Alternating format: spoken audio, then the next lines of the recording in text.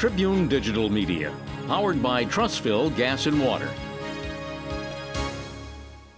The Regions Bank in downtown Trussville is back open for business this week, but the business of banking looks a little different in the company's new modern and open design concept. Trussville is one of our key markets for Birmingham. Which is why this is the first branch of its kind in Metro Birmingham. The branch is designed to meet the needs of today's banking customers.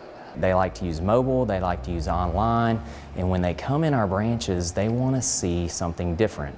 Inside, everyone's greeted by universal bankers who can handle the simplest of transactions like a deposit. But more than anything, they're a specialist and they talk to customers about their financial goals. Or visit the video teller in the new ATM. If you're busy in Regions Video Banking ATM, my name is Bill. How can I help you?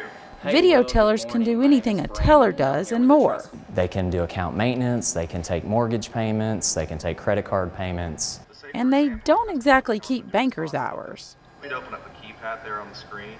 They're available until 8 o'clock on weeknights, 5 o'clock on weekends, and can be reached on most holidays.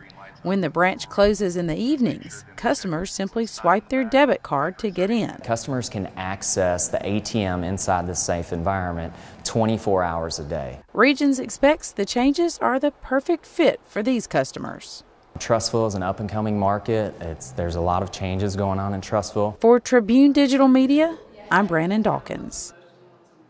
Tribune Digital Media, powered by Trussville Gas and Water.